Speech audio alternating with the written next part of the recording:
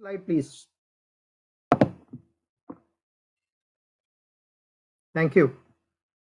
So, thank you so much for this opportunity, and it is really a pleasure to talk to all of you. So, my talk is brief on the arbovirus situation. Actually, in 2019, early itself, in the beginning of the year, WHO listed dengue among the 10 diseases with potential for outbreak in that year, and it turned out to be true.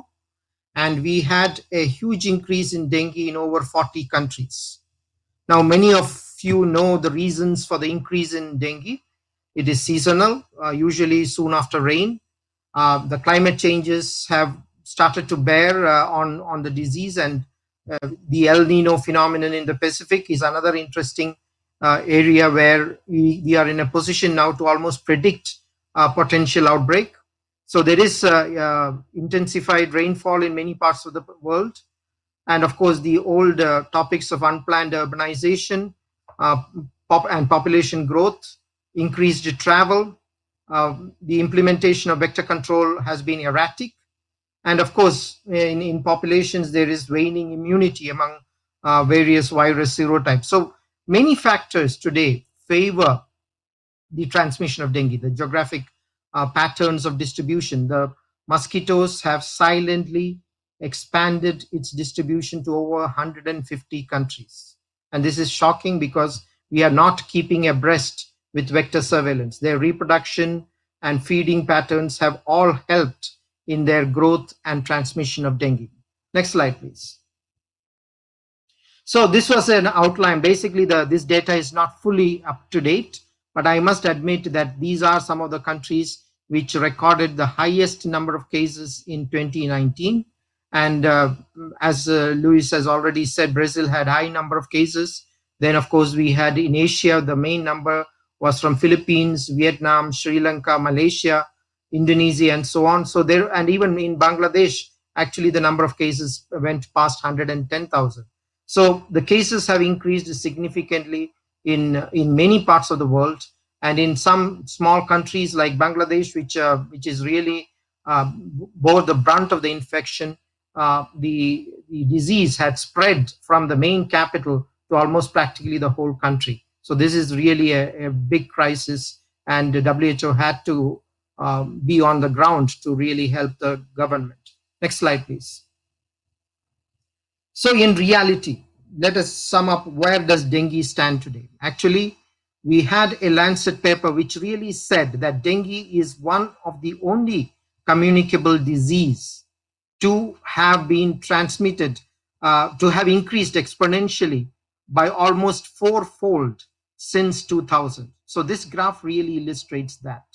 The significant increase of dengue, say take it from 2000 onwards, and you can see what happens when the cases jump exponentially. And during this period, the cases, say, starting from 1970s, when we had 7 countries affected with dengue, we have now got almost 129 countries affected with dengue. So this is a graph which shows you an yearly average of dengue cases per year during the taking it decade-wise. And this is really a shocking picture of where dengue is today. So we really need to address this arbovirus, and the factor which is really hindering this is that dengue physicians are doing a very good job in lowering the mortality rate, and there is a lack of fear factor here. But cases are jumping exponentially in many, many countries. Next slide, please.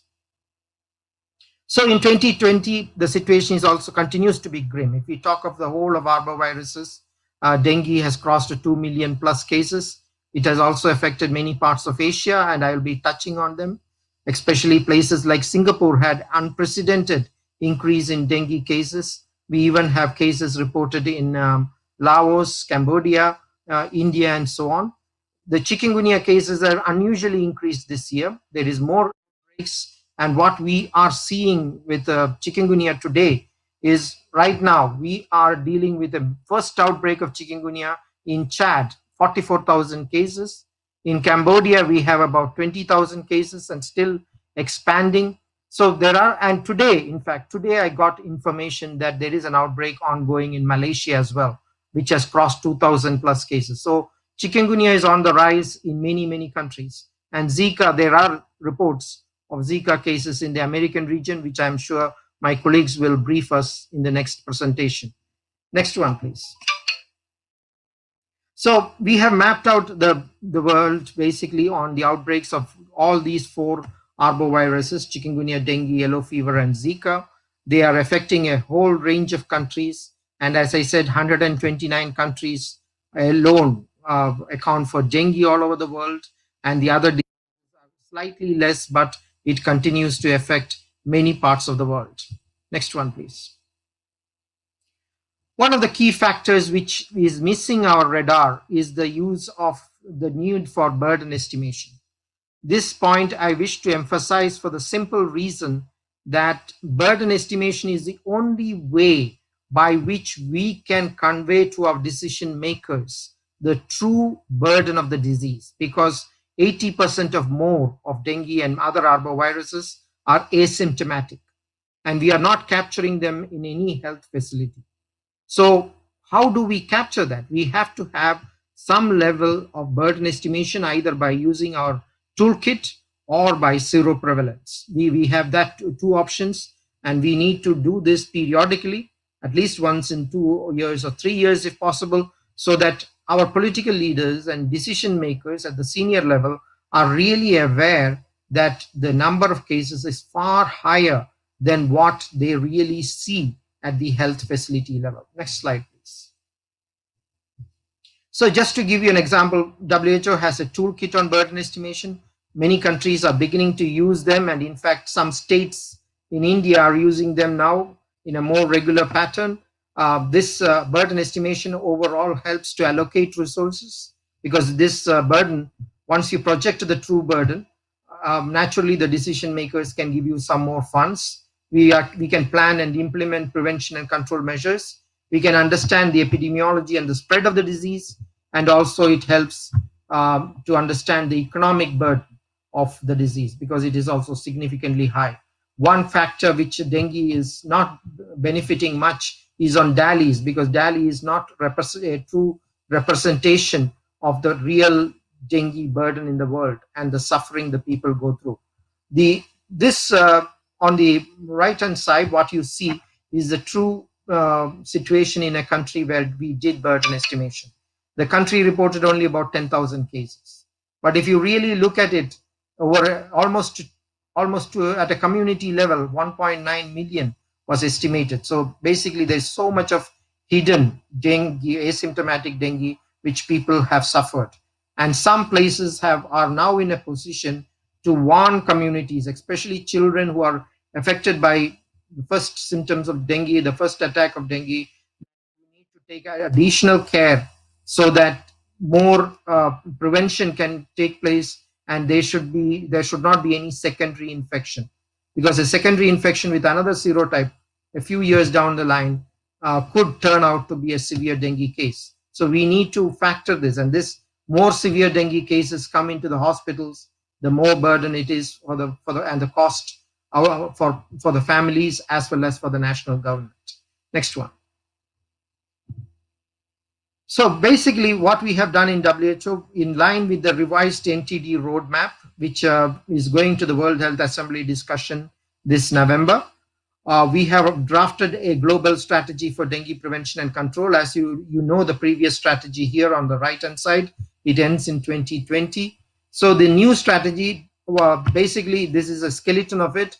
Our goal remains the same, is to reduce the global burden of dengue. Next one.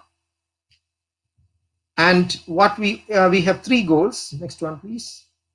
Next slide. Thank you. We have 3 direct objectives for the global strategy. One is to build capacity at country to detect, prevent, and respond to outbreaks. Number 2, which is a little ambitious, is to reduce preventable dengue deaths and aim for 0 deaths by 2030, because many countries have lowered the case fatality rate to less than 1%, and we are now, in many countries, it's less than 0.5%. So we can aim for 0 deaths in reality. Number 3 is to reduce the burden of the disease in country and incidence by 25%. And actually in 2020, in the old roadmap, basically global strategy, we had a similar goal, but we couldn't achieve that because the burden of the disease have increased. And but we hope that with new tools coming up, we will be able to achieve a reduction in incidence in the next 10 years. Next one, please. So the technical elements of the strategy is more or less the same. We focus on diagnosis, case management, integrated surveillance and intervention preparedness, sustainable locally adapted vector control, effective and affordable vaccines, and number 5 is to engage and mobilize community. So these are the key technical pillars of this global strategy on dengue. Next one, please. In order to enable the success of this strategy, we need partnership and resource mobilization. We also need inter and intrasectoral collaboration at both national and local level. There must be a good regional network and cross-border collaboration between countries, because this is becoming more and more effective when the countries, or even within a big country, if the states or provinces can share information, that helps the region to be better prepared, because viruses move and we can track the movement of the virus. The fourth one is effective communication, including risk communication, which is playing a major role now in many of the national programs. Risk communication and effective community level communication is very, very important. And last one, we really want to emphasize the importance of monitoring, evaluation, and corrective action, because monitoring and evaluation is one of the weakest link in dengue vector control. We have done several systematic review, but monitoring and evaluation needs to be strengthened. As I said earlier, we are sitting in an exciting period for dengue control, because right now in WHO, we have a vector control advisory group, or VCAG we call it. And in VCAG, they review basically the evidence base for new tools to come into our portfolio. Now, one issue here is that in VCAG, the various tools which has come for evaluation, actually some of which is not very clear, but I'll tell you. The first one is peridomestic residual spray. This is an outdoor spraying for targeted indoor spraying in houses. This is still has not started their field evaluation.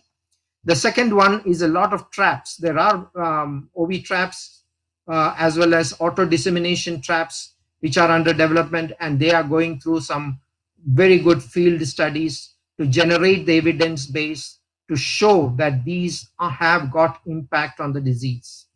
The third one is a sterile insect technique, which International Atomic Energy Agency is promoting, and this is in partnership with WHO and other countries in some areas.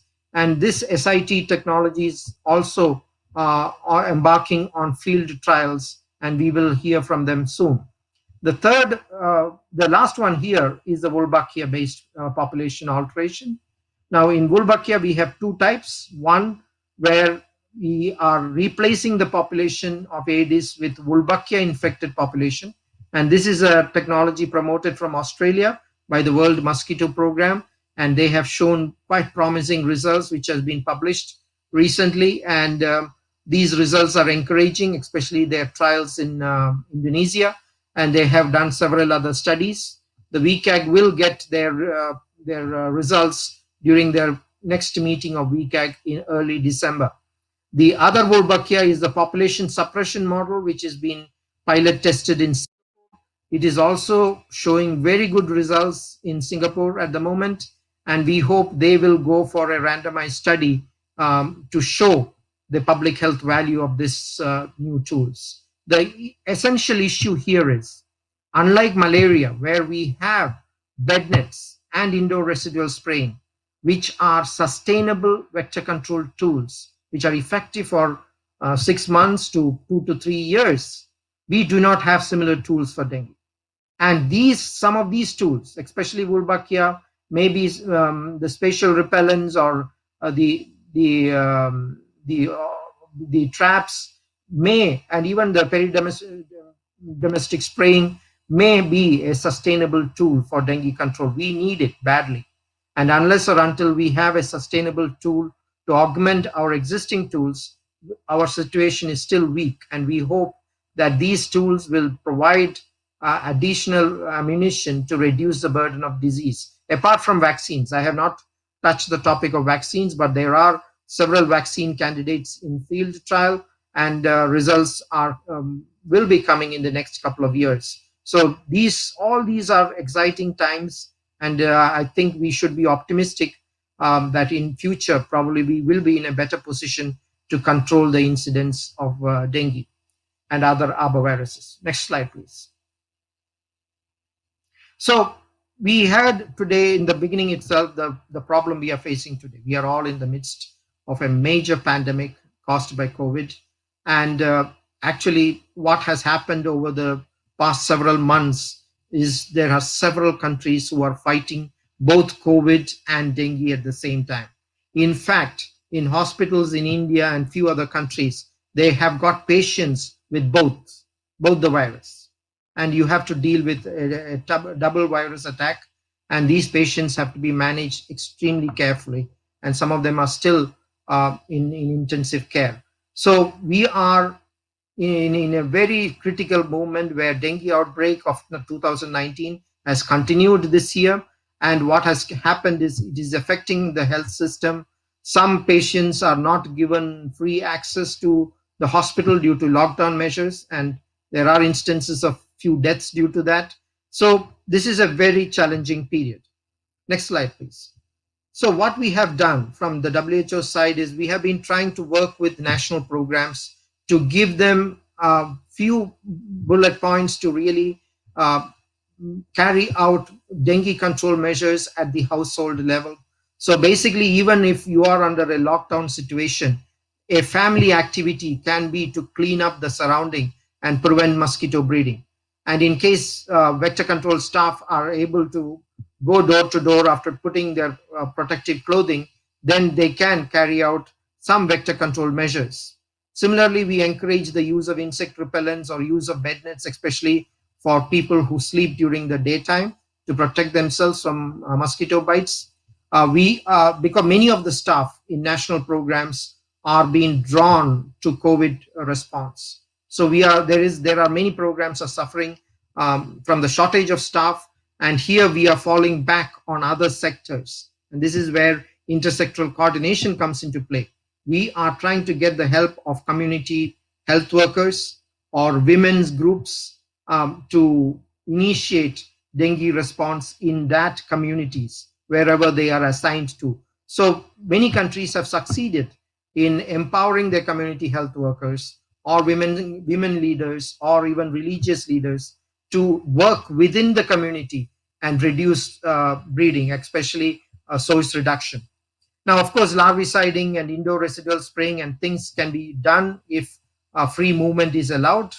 And especially with indoor residual spraying or targeted indoor residual spraying, we should take the precaution to not to spray storage tanks and also on the food.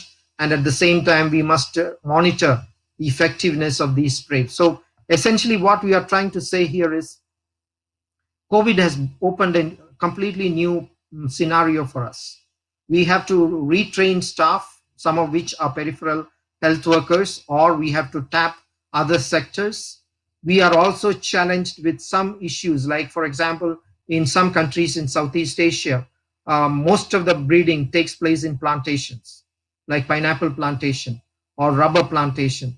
And we need to come up with the solutions for this. But at the same time, our ammunitions are limited, but with community support and better coordination, we can manage vector control at the local level. Next slide, please.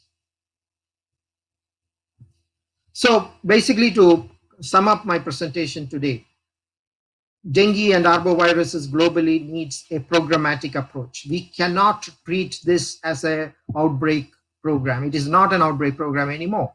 How can you say a disease which is affecting the population of the world right from 1950s and has silently expanded to 129 countries being an outbreak? It's not.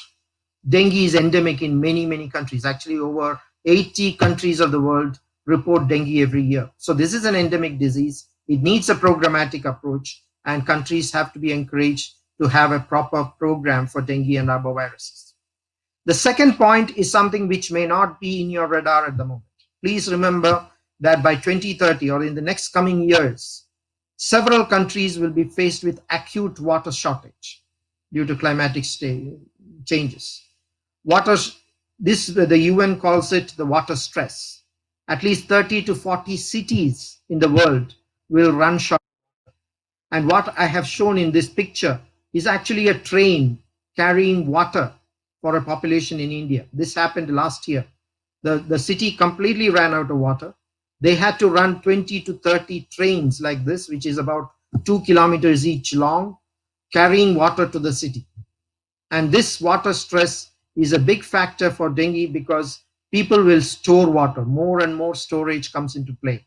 So in and around the house, the storing capacity increases, and this is definitely new houses for Aedes mosquitoes to breed. So we are both water stress and flood due to climate changes favors transmission of dengue. Urbanization, as you all know, is set to increase. By 2030, almost 75% of the world population will be in urban centers, and we will face the problem with that. Can I have the slide once again, please? So the overall conclusion is Aedes-borne diseases have uncertain distribution and burden, and we need to map it out properly with sustained surveillance. Two vectors, two Aedes species, aegypti and albopictus, are transmitting more than 4 diseases. As malaria declines, all these arboviral diseases, dengue, chikungunya, Zika, and yellow fever, are on the rise. The impact of environmental change is significant, and we have to factor this in. The vectors have silently expanded, and there are cryptic breeding sites. So what I mean by cryptic breeding sites, in spite of the best control effort, they continue to breed. And these are really hidden breeding pockets, which well-organized programs are not able to detect. So we really need sustainable tools, better trapping devices to capture these mosquitoes, which are hidden from us and continuing to breed. Many of the current tools do not have the epidemiological outcome or public health value of it, but we are getting new tools also, and we hope these tools will help us in providing the weapon for the future, and new tools need to be integrated into the sustained control program. So I will stop here. Thank you very much. The next slide is also gives you my email address. Those of you who want to contact me, you are most welcome to contact. Thank you very much. Also wish to thank Florida International University as well as PAHO for giving me this opportunity.